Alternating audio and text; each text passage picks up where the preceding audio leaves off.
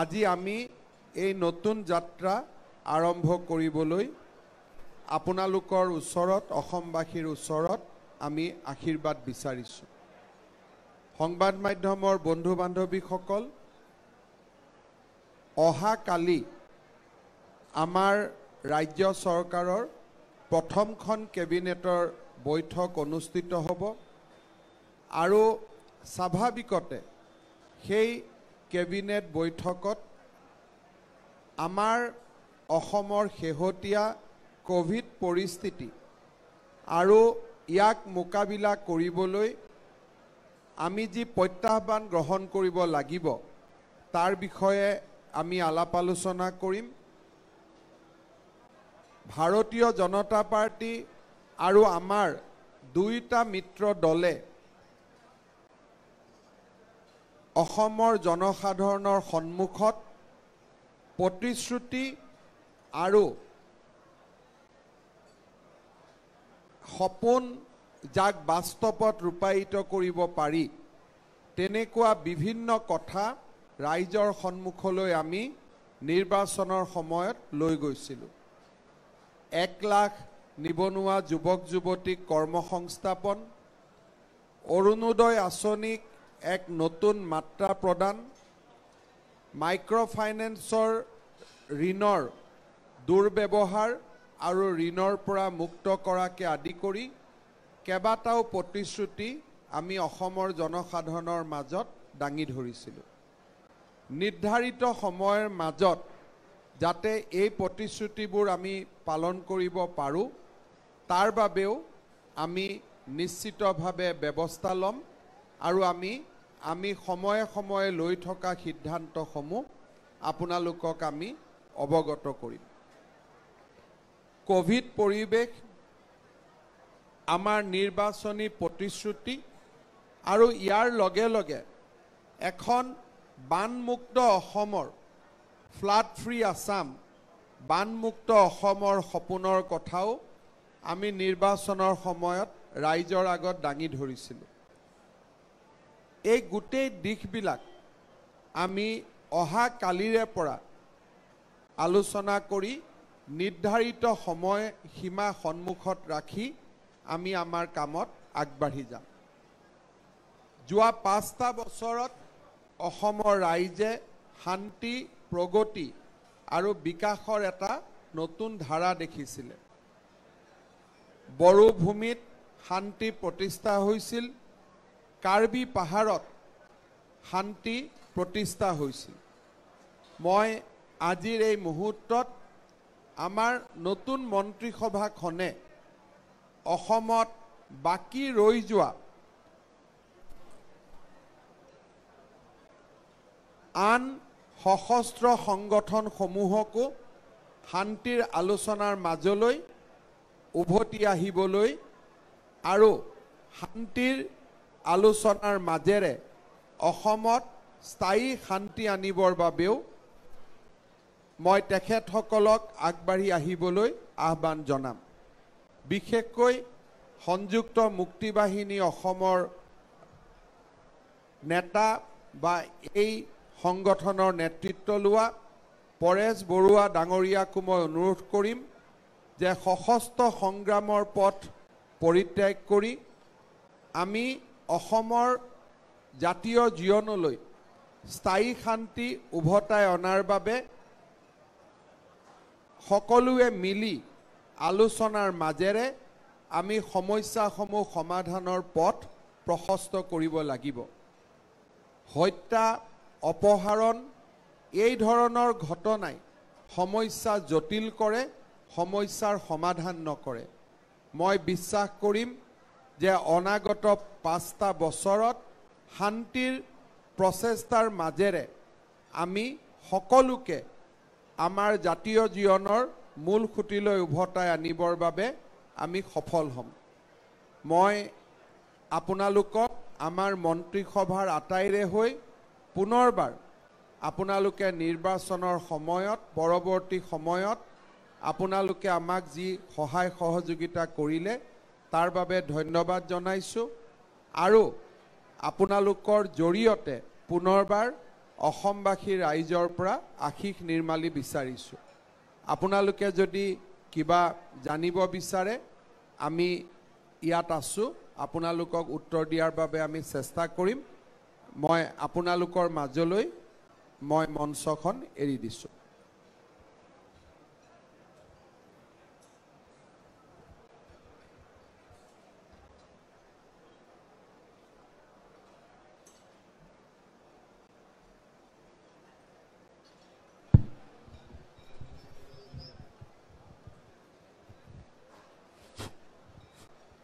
Check check check sir, আমি সাংবাদিকৰ তৰফৰ পৰা আপোনাক প্ৰথমে শুভেচ্ছা জনাইছোঁ। আৰু আপুনি এনেকুৱা এজন মুখ্যমন্ত্ৰী হ'ব যাৰ পৰা ৰাইজৰ প্ৰত্যাশাও খুব বেছি হ'ব, প্ৰত্যাশাটোৱে ক'ৰবাত প্ৰত্যাহ্বান হ'ব। গতিকে আজিৰ তাৰিখত খুব প্ৰত্যাহ্বানৰ সময়ত আপুনি মুখ্যমন্ত্ৰী হিচাপে শপত গ্ৰহণ কৰিছে। কোভিড এক্সট্ৰিম পৰ্যায়ত আছে। মোৰ প্ৰশ্নটো হ'ল যে প্ৰথম তিনিটা আপুনি কাম প্ৰায়ৰিটি আজি মুখ্যমন্ত্ৰী হিচাপে দায়িত্ব লৈ নিশ্চয় আপোনাৰ মনলৈ আহিছে, কাইলৈ কেবিনেট বৈঠক আছে। মোৰ প্ৰথম প্ৰশ্ন হ'ল যে তিনিটা কাম আৰু অনাগত 5 বছৰৰ বাবে আপোনাৰ কেনেকুৱা ৰূপৰেখা, কেনেকুৱা পৰিকল্পনা? চাওক, আজিৰ দিনত মই তিনিটা কামলৈ নাযাওঁ।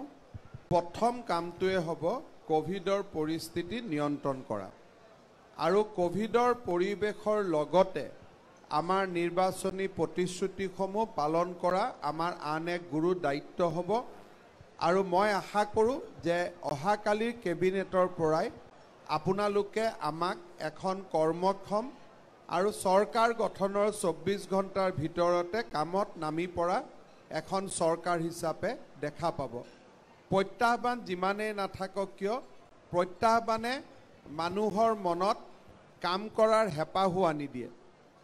মানুহেতো এভাৰেষ্টতো উঠিছে, গতিকে প্ৰত্যাহ্বানৰ মাজেদি আমি কাম কৰিম আৰু আমি সফল হ'ম। প্ৰথমতে আপোনাক শুভেচ্ছা জ্ঞাপন কৰিছোঁ আৰু আশা সকলোৰে আছে। প্ৰত্যাহ্বানৰ কথা কৈছে, নিশ্চয়কৈ কোভিড পৰিস্থিতি অতিকে জটিল। আজি এই অনুষ্ঠানত আহি থাকোঁতে মই দেখিলোঁ বহুকেইটা কণ্টেইনমেণ্ট জ'ন দেখিছোঁ, ক'তো কিন্তু সুৰক্ষা ব্যৱস্থা নাই আৰু বাঁহৰ তলেৰে বহুকেইগৰাকী ব্যক্তি কণ্টেইনমেণ্ট জ'নৰ পৰা বিনা দ্বিধাই ওলাই অহা সময় দৃশ্য পৰিলক্ষিত হৈছিল। এই ক্ষেত্ৰত জিলা প্ৰশাসনে হয়তো নিশ্চিতভাৱে কোনো ব্যৱস্থা গ্ৰহণ কৰা নাই। গতিকে এই ক্ষেত্ৰত কিমান দূৰ কঠোৰ হ'ব চৰকাৰখনে বা কিমান ধৰণে ইয়াক নিয়ন্ত্ৰণ কৰিবলৈ সক্ষম হ'ব? মই এই প্ৰশ্নটোৰ উত্তৰ নিদিওঁ। অহা 3-4 দিন পিছত আপুনি মোক এই প্ৰশ্নটো আকৌ কৰিব।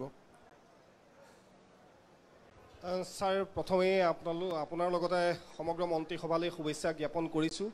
এতিয়া জটিল সময় ইতিমধ্যে আপুনি কৈছেই বা আমি সকলোৱে জানো, এই জটিল পৰিস্থিতিৰ পৰা সকলো সমাধান লাগিব বা সকলো আগুৱাই যাব লাগিব। কিন্তু কথাটো হ'ল বিভিন্ন ধৰণৰ প্ৰতিশ্ৰুতি আপোনালোকৰ চৰকাৰখনে দিছিল বা আপুনিও দিছিল, ইতিমধ্যে কৈছে সেইখিনি পূৰণ কৰিবৰ কাৰণে আপোনালোকে ব্যৱস্থা গ্ৰহণ কৰিব। কিন্তু তাৰ মাজতো দুটামান কথা আছে যে জনজাতিকৰণৰ পৰা আৰম্ভ কৰি NRCৰ প্ৰসংগ, এই গোটেই বিষয়সমূহ কিন্তু আপোনালোকলৈ ৰাইজে বাট চাই আছে, বিশেষকৈ NRCৰ ক্ষেত্ৰত।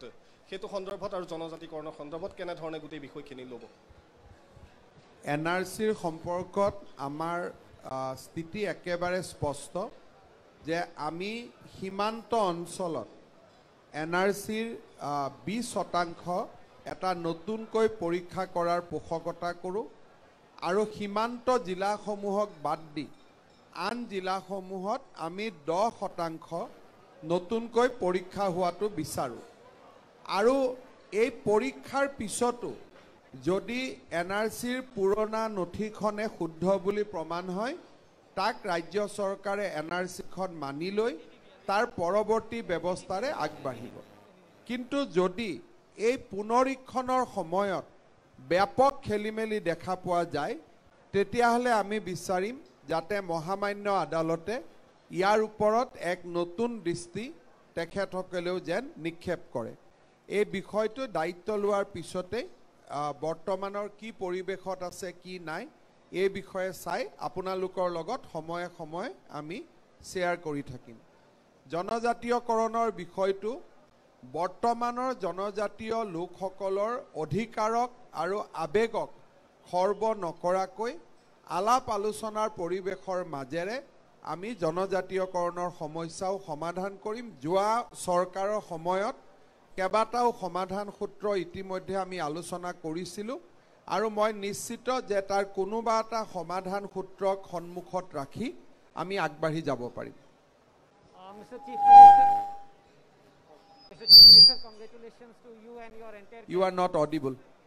Mr. Chief Minister, congratulations to you and your entire Council of Ministers. Would you give us the details in terms of what is your plan in the first cabinet? You have already flagged about the COVID issue. For the larger national audience, if you can speak in English. COVID situation in Assam is alarming.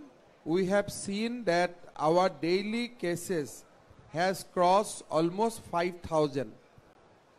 So obviously tomorrow when we meet for the first time in the cabinet, we will discuss COVID situation. We will discuss it in the situation in complete in from all perspective, and we will take all the measures whatever is required to contain COVID outbreak, because Assam, we know that until and unless Assam COVID situation is controlled, the situation in Northeast will never come under control. We have our responsibility towards our citizen, and we have also responsibility towards entire Northeast. So Assam government will do its best, and tomorrow after the cabinet, I will elaborate our line of action. মুখ্যমন্ত্ৰী ডাঙৰীয়া শুভেচ্ছা জনাইছোঁ আপোনাক।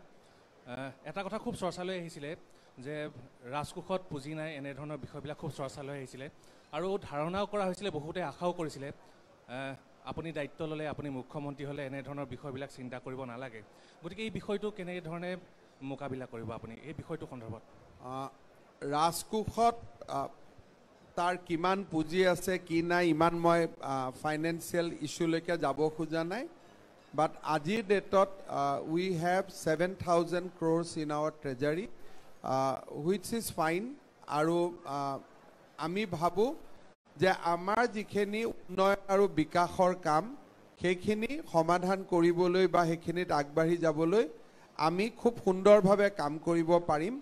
আৰু মানুহে কোৱাৰ পৰিৱৰ্তে the financial situation in Assam, মই মানুহ বুলি কওঁতে যিসকল মানুহে তাক বিশ্বাস কৰি গৈছে তেওঁলোকক মই ক'ব খোজো যে we have one of the best fiscal situation in their country. So Assam is doing best, and Assam will continue to do the best, and there is absolutely no cause of concern on Assam finance. মুখ্যমন্ত্ৰী ডাঙৰীয়া আপোনাক শুভেচ্ছা জ্ঞাপন কৰিছোঁ। প্ৰথমে আপোনাক সুধিব বিচাৰিছোঁ, যিহেতু খিলঞ্জীয়াৰ ভিত্তিবৰ্ষৰ প্ৰসংগ এটা আছে যে 1951 চন 1971 চন, সেই বিষয়টোৰ সংক্ৰান্তত আপোনালোকৰ কেবিনেটৰ বা আপোনালোকৰ চৰকাৰৰ কেনেধৰণে আগবাঢ়িব অসম চুক্তি আৰু খিলঞ্জীয়াৰ ভিত্তিবৰ্ষ এই বিষয়টিক লৈ? চাওক, প্ৰথম কোভিডৰ পৰিৱেশৰ পৰা নিৰাময় হওক, কিছু কথা ৰাইজৰ লগত আলাপ আলোচনা কৰিব লাগিব, আৰু আমি ৰাইজৰ লগত আলাপ আলোচনা কৰি অসমৰ যি অস্তিত্বৰ প্ৰশ্ন তাক আমি সমাধান কৰাৰ বাবে চেষ্টা কৰিম। আৰু অবভিয়াছলি এই 5টা বছৰত অসমৰ যাতে সকলো অমীমাংসিত প্ৰশ্ন আমি মীমাংসাৰ ফালে লৈ যাব পাৰোঁ তাৰ বাবে আমি চেষ্টা কৰিম। মুখ্যমন্ত্ৰী ডাঙৰীয়া, প্ৰথমে আপোনাক অভিনন্দন জ্ঞাপন কৰিছোঁ। মই এটা বিষয় উত্থাপন কৰিব বিচাৰিছোঁ, যিহেতু সংবাদ মাধ্যমত এইকেইদিন চৰ্চাও হৈ আছে আৰু শেহতীয়াভাৱে বিগত 15 দিনত প্ৰায় 10টাকৈ নাৰী নিৰ্যাতনৰ ঘটনা সংঘটিত হৈছে। সেইদিনা ৰহাৰ চুমলীয়া ৰংহাংপি, গোগামুখৰ দীপশিখা শইকীয়া, এনেধৰণৰ যমুনামুখত এগৰাকী পিতৃয়ে নিজৰ মাতৃহাৰা কন্যাক ধৰ্ষণ কৰি 6 মাহ অন্তঃহত্যা কৰিছে। সেয়েহে নতুন চৰকাৰখনে যাতে ন্যায়িক ক্ষেত্ৰত মহিলা সবলীকৰণৰ কথা যিহেতু আছে, সেয়েহে শেহতীয়াভাৱে এনেকুৱা এখন আইন বা আপোনালোকৰ এই সমস্যাসমূহ যিহেতু আৰক্ষী প্ৰশাসনো আছে, কঠোৰতকৈ কঠোৰ এটা ব্যৱস্থা গ্ৰহণ কৰি যাতে দোষী শাস্তি পায় তাৰ বাবে কেনেধৰণৰ ব্যৱস্থা গ্ৰহণ কৰিব? আমাৰ আপুনি যিখিনি সমস্যাৰ কথা ক'লে সেইখিনি আমাৰ সকলোৰে সমস্যা। আমাৰ আই মাতৃসকল, ভাই ভণ্টি, বাইদেউ সকলোৱে এই অসমখনত সুৰক্ষিত অনুভৱ কৰিব লাগিব। এই ধৰণৰ প্ৰতিটো ঘটনাৰ লগত জড়িত অপৰাধীক শাস্তি প্ৰদান কৰা আমাৰ চৰকাৰৰ প্ৰাথমিক কৰ্তব্য হ'ব। আৰু মই আপোনালোকক নিশ্চিতভাৱে মই প্ৰতিশ্ৰুতি দিম যে আপোনালোকে এই গোটেইকেইটা ঘটনাৰ তদন্ত আৰু দোষীক শাস্তি দিয়া আপোনালোকে দেখা পাব। মুখ্যমন্ত্ৰী ডাঙৰীয়া আপুনি যেহেতু আৰম্ভণিতে কৈছে যে শান্তিৰ স্বাৰ্থত পৰেশ বৰুৱা ডাঙৰীয়া আলোচনাৰ মেজলৈ আহিব লাগে কিন্তু সেইটো বাস্তৱত আচলতে সেই কথা হ'বৰ কাৰণে যেটো আপোনালোকৰ সৰকাৰখনে পৰেশ বৰুৱাৰ সৈতে যেটো পোনপটীয়া যোগাযোগ বা তেওঁক মেজলৈ আনিবৰ কাৰণে যি ধৰণৰ পদক্ষেপ ল'ব লাগে কিবা চিন্তা আপুনি কৰিছে নেকি মুহূৰ্তত কাৰণ আপুনি আহ্বান জনাইছে কিন্তু হেতু যাতে বাস্তৱত এটা এখন ৰূপ পায় হেতু কাৰণে আপুনি কিবা চিন্তা কৰিছে নি সক মেজলৈ আমিও আনিব লাগিব তেওঁ আহিব লাগিব দায়িত্ব দুইটা পক্ষৰে আছে এনেকুৱা নহয় যে অকল আমি আনিব লাগিব তেওঁ আহিব না লাগিব তেওঁ আহিব লাগিব আমিও আনিব লাগিব গটিকে দুইটা পক্ষৰ মাজত কথা বতৰা হ'ব লাগিব আৰু ডেফিনেটলি যদি আমাৰ মন আছে তেখেতৰো যদি মন আছে তেতিয়া যোগাযোগ কৰাটো বহুত টান কাম নহয় মুখ্যমন্ত্ৰী ডাঙৰীয়া প্ৰথমতে শুভেচ্ছা জ্ঞাপন কৰিছো আপোনাক আপুনি কৈছে আপোনাক সকলোৱে জানে যে এজন ভিজনাৰী লিডাৰ বুলি আপোনাক সকলোৱে মানি ল'ব এটা বাধ্য হৈছে বা মানি আহিছে তো আপুনি কেনে ধৰণৰ এটা ভিজন দেখিছে অনাগত 5টা বা 10টা বছৰত কাৰণ অসমখন এখন সমস্যাজৰ্জ ৰাজ্য বিভিন্ন সমস্যা আছে আপুনি গোটেইখিনি জানেই কেনে ধৰণে আপুনি দেখিছে ইন্ডাষ্ট্ৰিয়েলাইজেশ্যন কেনেকৈ হ'ব কৃষি ক্ষেত্ৰত আমি কেনে ধৰণে বেছিকৈ আগবাঢ়ি যাব পাৰিম মানে আমাৰ জিডিপি গ্ৰোথটো কেনেকৈ হ'ব 5খন ৰাজ্যৰ ভিতৰত যাবলৈ হ'লে কোনটো ৰোড মেপৰ দ্বাৰা আপুনি লৈ যাবলৈ বিচাৰিছে সক আমি যদি যোৱা 5টা বছৰৰ কাৰ্যকালক সূক্ষ্মভাৱে চাওঁ অসমে এতিয়া সেই যাত্ৰাৰ পথত ধাৱমান হৈছে জিডিপি গ্ৰোথত চাওক এডুকেশ্যনত চাওক লিটাৰেচি ৰেটত চাওক access to education চাওক road network চাওক এতিয়া আমি তীব্ৰ গতিত লক্ষ্যৰ প্ৰতি ধাৱমান হৈছো আৰু মই ভাবো যে আমাৰ চৰকাৰৰ প্ৰথমখন বাজেটত আমি তেনেকুৱা দিশ আমি দেখা পাম আৰু 5টা বছৰত আমি বিগত 5টা বছৰত যি ফাউণ্ডেশ্যন নিৰ্মাণ কৰিছিলো তাৰ পৰা আমি আগুৱাই গৈ আমি আমাৰ লক্ষ্যৰ ফালে ধাৱমান হ'ম মই তাক বিশ্বাস কৰো ডিটেইল কি ৰাস্তা দি কি ধৰণে কৰিম এই গুটেইবিলাক আমি আমাৰ প্ৰথম বাজেটখনত আমি নিশ্চয় ৰাইজৰ সন্মুখত দাঙি ধৰিম মই প্ৰথমে আপোনাক ধন্যবাদ জনাইছো যেহেতু আপুনি যেতিয়া স্বাস্থ্য মন্ত্ৰী হৈ আহিছিল সেই সময়ত কিন্তু আপুনি যেনেদৰে কৰোনা ভাইৰাছৰ লগত আক্ৰান্ত হোৱা ৰোগীসকলক দিনে নিশা একাকাৰ কৰি মাৰবান্ধি থিয় হৈছিল আপোনালোকৰ চৰকাৰখনে যিগৰাকী স্বাস্থ্য মন্ত্ৰী হিচাপে নিৰ্বাচিত কৰিব তেওঁ হে দায়িত্ব পালন কৰিব পাৰিবনে আমি অসমবাসীৰ হৈ মই এই প্ৰশ্নটো উত্থাপন কৰিছো আপোনাক মুখ্যমন্ত্ৰীও কৰিব স্বাস্থ্য মন্ত্ৰীও কৰিব আৰু আমি 14 জনে একেলগে কৰিম আমাৰ বিধায়কসকলেও কৰিব আৰু আপোনালোকে এখন ইংৰাজীত যাক কয় প্ৰ এক্টিভ গভৰ্নমেন্ট আপোনালোকে এখন প্ৰ এক্টিভ চৰকাৰক দেখা পাব ৰাতি 12টা বজাতো চৰকাৰখনক পাব ৰাতিপুৱা 5টা বজাতো পাব দুপৰীয়া 2টা বজাতো পাব So, firstly, congratulations to you. During the election campaign, the BJP has previously mentioned about the love jihad and the land jihad, etc. issues. So, your government will bring appropriate laws to tackle these love jihad or the land jihad issues in the state? Every promises which we have made during the election is not for just to make promises. These are promises for implementation. These are promises which are solemn for us. So we will do everything possible to implement those promises into reality. Thank you. Hello, sir. Sir, last question, sir. Yes. If you don't mind, sir. Congratulations to you, sir, on becoming Chief Minister. Sir, I have a question, sir. So what do we do in situations where, sir, even in Assam, if the COVID situation is controlled, but sir, in other states the COVID situation is, sir, very grim, sir, or sir, very sir, rising, sir. So what do we do in these situations, sir? Let us develop a proper plan, and we have a plan. Tomorrow we'll discuss in cabinet, and we'll let you know by evening. Thank you so much. Thank you, sir.